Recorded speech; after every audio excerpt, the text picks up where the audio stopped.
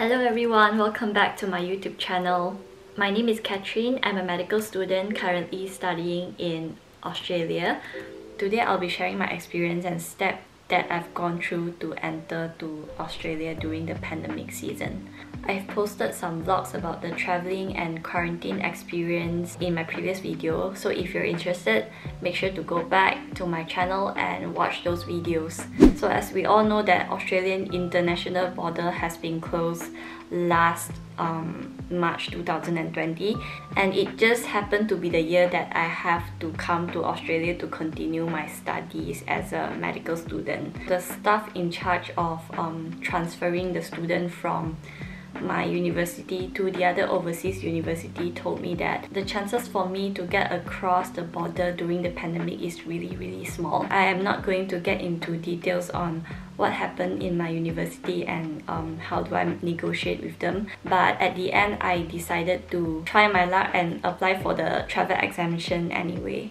I only got the update from the med school early in January, which I think is kind of rushed for me because my class starts early on the January this year, and with all the 14 days quarantine and all the time needed to wait for my visa application and biometrics and all the health check kind of stuff, I'm really unsure whether I can make it before my semester commencement date. I was really stressed out at that moment, and I really know that there is no use stressing out for things that you don't have control over. Visa application involves in 3 steps. The first step is to submit your visa application, and second is to do your health checkup, and then the final step is to do your biometrics. That is how applying for visa works in generally. So because the biometrics center in Malaysia has been closed for quite a long time and it only opened quite recently, so that's why the appointment is all full.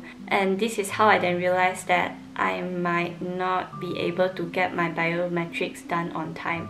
And another thing is, it's better to get your visa approval and get your visa first before trying to apply for travel exemption, because I have friends who's trying to apply the travel exemption before getting their visa and it got rejected a lot of time. So another advice is to get your visa first before you apply for travel exemption. I was so devastated knowing that my chance to even get my visa done on time is really small, until I received a great news from my education consultant that I am able to do a walk-in to have my biometric done. So eventually I got my visa early on November, and then I proceed to apply for the travel exemption. And of course I did went through all the criteria and acceptable reasons for the travel exemption, and my circumstances were not considered as one of the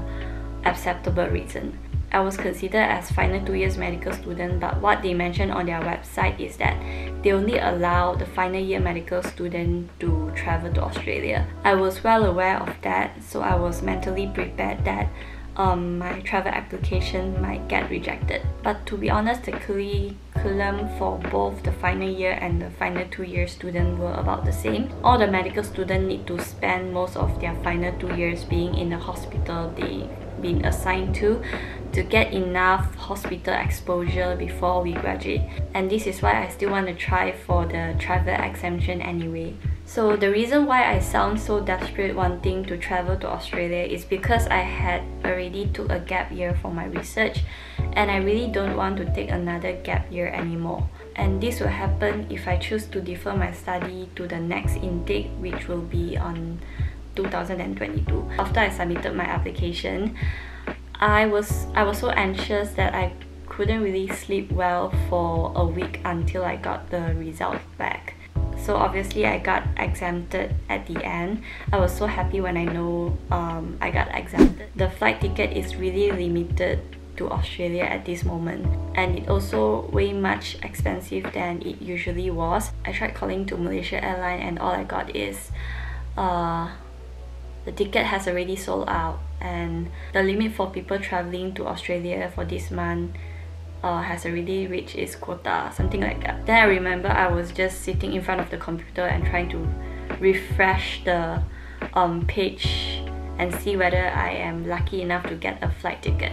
And eventually I did get a flight ticket, but I don't really get to choose the date I can leave Malaysia and travel to Australia. It sounds easy, but the process of trying to get a flight ticket right now is really the hardest part for me. The date of your flight doesn't have to be exactly the same as the date you declare on the travel exemption application, and I've already called them to confirm about that. 14 days of quarantine is compulsory in Australia, and I'm not sure about the permanent resident and locals, but I have to pay for $2,000 as a non-locals.